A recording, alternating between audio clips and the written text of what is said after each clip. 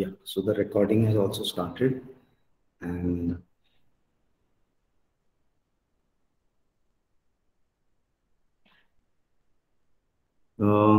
Screen share दिसतोय का रे अजून तुम्हाला? नाही, नसेल दिसत.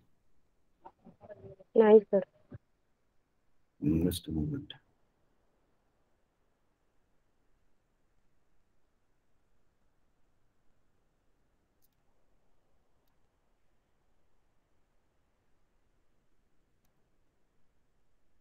Okay, I think now you should be in a position to check the screen.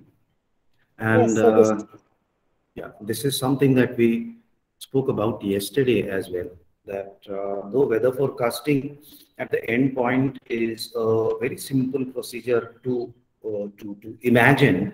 However, you'll see that technically it leads to many steps and procedures. Okay, right from recording the various parameters of the weather around, to collecting them at a particular point, and having collected them at a particular point, you have to transmit them at stations or subcenters where it could be put for it could be put for further analysis as such. Now, this transmitted data which arrives at a center or a subcenter from various sources needs to be compiled in the respective, say for example, you are looking at the temperature part of it, or you're looking at the pressure part of it, you're looking at the cloud part of it, you're looking at the rainfall part of it, say rainfall in the Indian subcontinent or rainfall only in the in India or southern India. So you have to decide as per what set of compilation would you be requiring as such, and then plotting of weather data on maps and other issues, and of course then analysis. Okay, because you need to give a forecast, you first have to analyze it at your end, and then of course it leads to the final forecasting, which in fact would, again, as I said, would have its spatial parameters, it would have its temporal parameters. Spatial in the sense from a local to a regional to a state or a national, or in fact world level, and as far as temporal is concerned, from a few hours to let us say a few days or a few weeks, months, season, or annual, or in fact multiple cycles as well as such. So data has become a very important part as far as weather forecasting is concerned. Having said that, use of technology in data is equally important, I would say. The sheer fact being that yesterday we spoke about this fact that as far as human beings are concerned, you'll see that the energy of human beings, the precision of human beings could have its limitations, which robotics would not, and that's why use of technology becomes important here. As there could be human errors which can be avoided when we use machines as such. But having said that, machines also could have their errors, and that is why validation is very important. Say for example, if say the forecast says that tomorrow it is going to be raining heavily in Pune, at some point of time we need to check whether it has actually rained heavily in Pune or not. That is called as data validation. Unless and until you validate your data, you cannot confirm that your model that you had prepared to forecast that there is going to be heavy rainfall in Pune tomorrow is right or wrong as such. Okay, and then you take it to further precision. Okay, that the heavy rainfall is going to be early morning or late afternoon or late evening, and so on and so forth. So this all involves, and in fact, you need to be very sound with the basics. Okay, and then you come to these aspects as such. We had rather introduced ourselves to the tools and technology as far as weather forecasting is concerned. And when we speak about the instruments involved in them as such, okay, you'll see that you have say whatever is called as meter is the count of it, and when we plot on it, okay, you call it as a graph as such. Okay, so thermometer is obviously going to be an instrument which is going to be used as far as measuring the intensity of temperature is concerned. When you plot it, you're going to get a thermograph. Okay, barometer is obviously going to measure the pressure gradient or the pressure at a particular area, and you plot that pressure. That is going to be a barograph. And hygrometer, of course, anybody knows what is hygrometer? Any idea what is hygrometer? Hygro. Meter is measurement, instrument used to measure. Hygro means TYBA होतं ना रे तुम्हाला climatic instruments. Hello, ऐकू येतंय ना सगळ्यांना? Hello, am I audible? Instrument for Yes. measuring For humidity. measuring humidity. Yes, hygrometer is used for measuring humidity as such. Okay, then you have gauges. Okay, a very popular gauge we know about is a rain gauge. ते भांड असतं त्याच्यामध्ये पाणी पाऊस गोळा करतो आपण आणि त्याचं मोजमाप घेत असतो.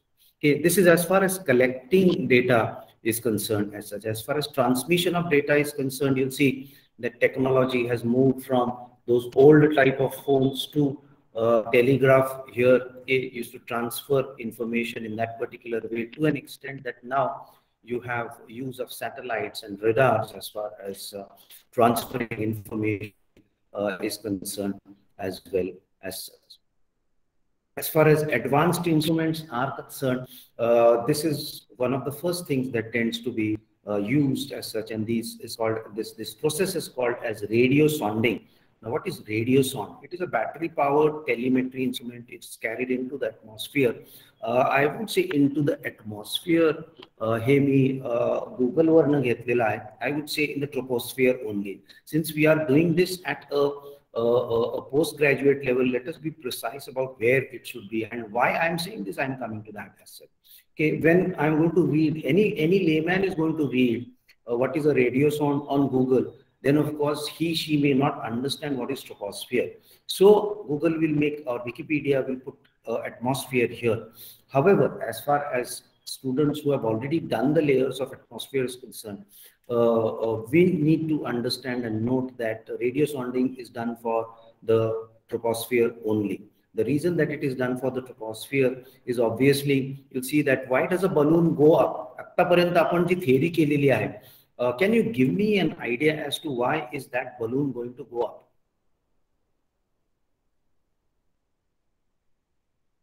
आतापर्यंत जेवढं क्लायमॅटॉलॉजी केलेलं आहे, थोडासा विचार करायचा.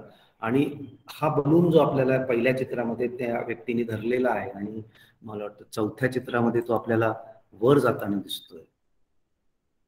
Okay, why should it go up?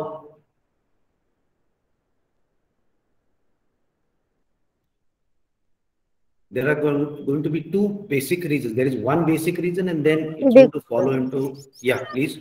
Yes. Because that gas असते आणि गॅस हे हलकं असते म्हणून. आणि मग ह्याच्या आजूबाजूला गॅस नाही म्हणायचं तुला? ह्याच्या आजूबाजूला गॅस नाही आहे sir. Mug Sure, the gas inside it has low density. Has low density. Okay, I would say partially right. What more can you say? Okay, all the gas around this balloon is a mixture, right? What you force into this balloon is actually helium. Okay, helium is going to be much lighter gas as compared to other. Now, if you're going to force in a light gas in this particular balloon, what geographical or what atmospheric phenomena takes place? You see that the gas within it. Okay, now if I am to draw what we had said earlier, or rather what we had done earlier of stability and instability. Okay, and when I started explaining to you, I said that this is going to be the say the amount of air, and when it goes up, okay, its volume is going to increase. Something related to that should happen with helium as well, or not? What is your answer? What do you think? Something similar will happen or not? Yes, sir. Exactly. Something very similar to that is going to happen. You are going to pack up molecules of helium in an object which is keeping it separated outside from outside air. That makes helium unstable, like we spoke about absolute stability, instability, and so on and so forth. So helium starts going up. Okay, it will keep on going up till the point that its temperature obviously is going to be, or its density is going to be lesser than the say the air around. As it goes up, what happens is the size of this balloon keeps on increasing because of the release of pressure. बाहेरचं जे pressure आहे त्या बलूनच्या सरफेसवर. I have seen this process. आपल्या इकडे IITM आहे की IITM stands for anyone, any idea? Aundh रोडला आहे, औंध पाषाण रोडला IITM, Indian institute of tropical metrology. Every Wednesday 1 o'clock, जर तुम्ही आत जायची गरज नाही, बाहेर जरी उभा राहिला, every Wednesday 1 o'clock they let loose one radio sound. We were told, I was doing a workshop with these people around 3 years ago. एका रेडिओ साउंडिंगचा खर्च 50,000 रुपये आहे, एका radio साउंडिंगचा. So they do it every Wednesday, as I said. And तो balloon जो असतो, that balloon is made up of latex, which is the most pure form of rubber. And because of that, while the balloon goes up, it starts expanding because of the loss of pressure outside. So you'll see that it starts increasing in size. Originally, the balloon already is about 1 meter in diameter. Okay, and as it goes up all the way, it keeps on going larger, larger, larger. At some point, it will actually burst, because not because of the difference in pressure, but basically because the latex is not able to hold on the difference in pressure as far as interior of the balloon is concerned and outside the balloon is concerned. Or it will travel all the way to the tropopause. Tropopause च्या वर जाणार नाही. Okay, it travels to the tropopause and from there it will fall down. Okay, now it so happens that at the base of this balloon, you will have this particular thing which is attached. Okay, this is actually say it is fit with many things. Okay, we can see a few things. Temperature sensor is one, humidity sensor is there, and of course then this is a string. This is that string. Okay, this string. Okay, you're going to attach it all the way here, and then you're going to let it loose. It goes up here, and while it keeps on traveling up, okay, you'll see that it keeps on transmitting information. Okay, what information? As I said, temperature, humidity, pressure, all these. Okay, it will depend on how precise your instrument and how intensive instrument or a telemetry instrument that you have attached to this as such. Okay, radio sounding is this. Okay, one of the first processes, I would rather say, to actually being brought into modeling of weather forecasting as such. Okay, of course radio sounding had its limitations, and then technology had to go ahead, but at the same time radio sounding has its advantage, and because of that you'll see that with the most modern type of weather sensing or weather forecasting methodology, you practice one of the most crude forms, that is radio sounding also. So you'll see that these technology and these instruments go rather hand in hand as well. Okay, then you'll see that you have radars. Now, what is a radar? You'll see that if you have at any point of time gone into the long form radar, by the way, it's not its own term, it's an abbreviation. Okay, this is how a radar looks like, and this is how it tends to sense. Okay, it sends out signals and it tracks. And of course, this is a point wherein you'll have the radar placed, and it is going to send out waves of a peculiar frequency, and it's obviously going to move 360, and in that 360 you should be able to track. Okay, you'll see that this is transmitted pulse of electromagnetic waves. Okay, so you'll see that it will say, for example, you have to look whether it is raining at a particular distance or not. This is how it is going to send electromagnetic waves. They will sense this, and then you are going to have an echo of that. That echo is collected, and that is how maps are generated on radars as such. Okay, where all are radars used? Okay, nowadays, of course, it is so very common to what we have already done. But you'll see that now what they're doing is they are looking into various aspects. As okay, radars are used in the energy sector. Okay, to check where wind speed is there. To me, energy sector, how? Okay, you'll see where wind speed is there, or where you're going to have a larger amount of solar sunshine. You can set up your wind power plants or solar power plants also. So direct and indirect implication of weather forecasting is done as well. Then of course water management. in the sense where you should be in a position to construct a dam, how much of water should be available for a particular behind a particular dam wall, and how much are you going to let loose as far as these are concerned. This is as far as water treatment is concerned. Radars are used in disaster prevention, mitigation also, right from floods, normal floods to urban floods is something which is on a rise nowadays. Okay, and you'll see that landslides, etc., are also an important part of these radar tracking as such. Operations management, you'll see that it is nowadays used in logistics, plant monitoring, manufacturing control, and of course other controls as such. Traffic control is nowadays used through radars as such. Okay, farming, agriculture tends to use it. Okay, you use it in leisure times also. Meteorological observations, as I said, this is more related to us. Volcanic ash and how this volcanic ash is going to affect the precipitation. Okay, whether there is going to be a wind gust, whether there is going to be a tornado, all of this can be put to use with the use of radars as such. So you'll see that one of the second, say, uses of technology as far as weather forecasting is concerned has been done or is being done through weather radar as such. Okay, then we come to the next slide.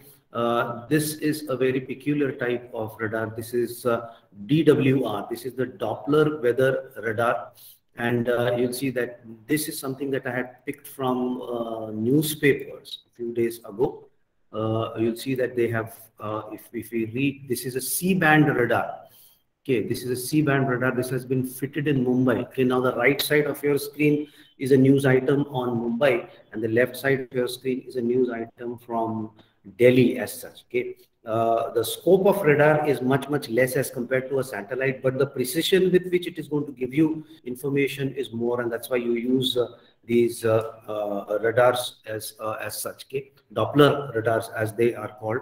Okay, you'll see that as far as Delhi is concerned, we already have had, they have two radars since in Delhi in 2010 and 2012, and they have recently got one more.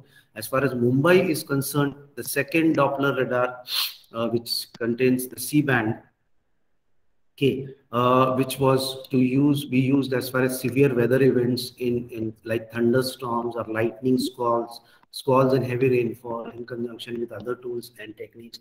Now, you would say that why is it that Mumbai and Delhi is getting it? Is basically because the risk of loss of life and property in Mumbai and Delhi is going to be higher because of the fact that you are going to have a very high density of population in Mumbai and Delhi as such. And that's why the utility is more seen in these places as okay. And say the impact of this Doppler radars is that they can give you live streaming sources of information as such. Okay, within minutes, changes within minutes can be tracked and will be sent to the analyzing station where proper correction can immediately be done.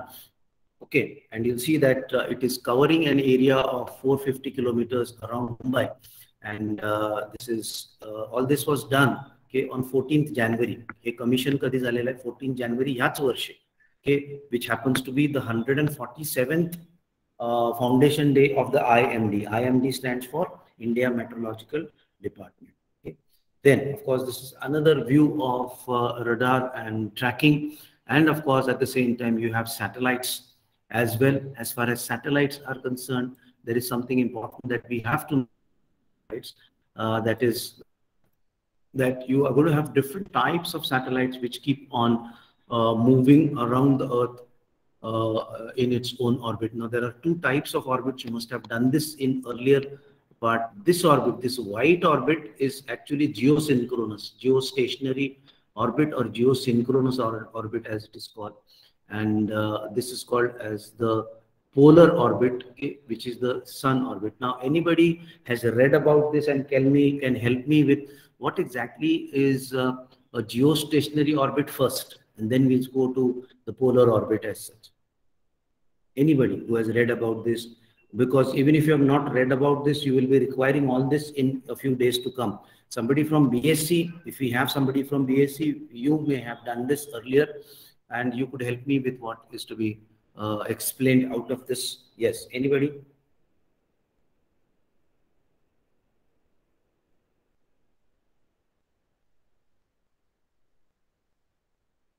Geostationary माहिती नहीं करे तुम्हाला? Geo. What does geo mean? Geography. Geo.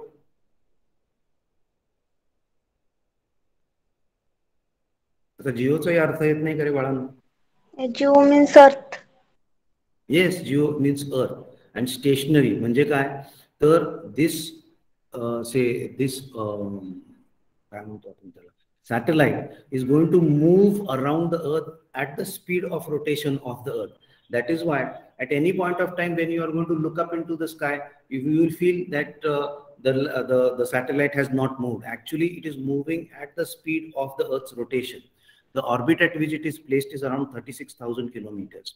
Okay, and you'll see that from there it keeps on tracking a particular country. Every country is going to have its own satellite, and you'll see that they have given us different names of different countries and their respective satellites as such, and they hang up on the say in the sky above the respective country as such, and they continuously keep on giving us information as such. As compared to this, you have say the polar orbit, which is situated at around 780 kilometers. Now, why it is placed at 780 kilometers is basically because of the fact that it operates in one direction only. Manje, say for example, this is the Earth, okay, and this is the pole as such. Okay, this is the Earth and this is the pole. Geostationary is going to move like this, okay, along with the Earth, okay, 36,000 kilometers, and you'll see that the speed keeps same. So at any point of time, you will feel that the satellite is just monitoring you continuously as such. Polar is like it moves like this. Okay, so if the sun, आता ही समोर window आहे म्हणून, so if the sun is coming from this particular side, okay, you'll see that while the Earth rotates, okay, you'll see that the satellite will move like this throughout the day, and during the night time it will come down and be ready for the next thing. Okay, and the 780 kilometers is say it's adjusted in such a way that it will finish its journey in 12 hours, and then next 12 hours it will keep monitoring it on the sun side as such. Okay, now it is not necessary that it has to do it on the sun side only. It can do on the other side. Nowadays, you'll see that you have various sensors which are nowadays being used. So it's not necessary that the sensors need to be photosensitive. Photosensitive in the sense reflecting sunlight as such. You can use other sensors also, infrared, ultraviolet, and so on and so forth. Okay, so that is it. And these are some outputs, I would say, in different formats. You'll see this is a direct image. Okay, this is an analyzed image, and so on and so forth. Okay, so that is about it. A few more informations as far as this is concerned. Yeah, this is a further explanation of what is a geostationary orbit or geostationary satellite. And this is a polar orbit and polar orbiting, as I said. You'll see that it will go down here and then come up from the other side and then again go down and so on and so forth. Okay, you'll see that as far as as far as polar orbits are concerned, you'll see that it will move like this. Hajo tumala say this band, if you're able to see this band, you'll see that it will move either. Now it's up to the say the country or the controlling agency to decide whether it is going to move from south to north or north to south. Normally it moves from south to north as such. Okay, there is some technology with reference to that as such. Okay, so this patch is about the the polar orbit, and this is the geostation. Okay, now you'll see that in every area you're going to have some satellite which is actually covering this. Now we saw these satellites here. If we just memorize a few from here, let us see. You have the GEOS W USA. Okay, and then you have the GEOS W means west of USA. GEOS, the east is east of US. Okay, so you'll see that it is placed at 75 degrees west longitude, and this is some I'm not able to see that. Okay, kunala number to disat asil vyavasthit sanga. The picture is not clear.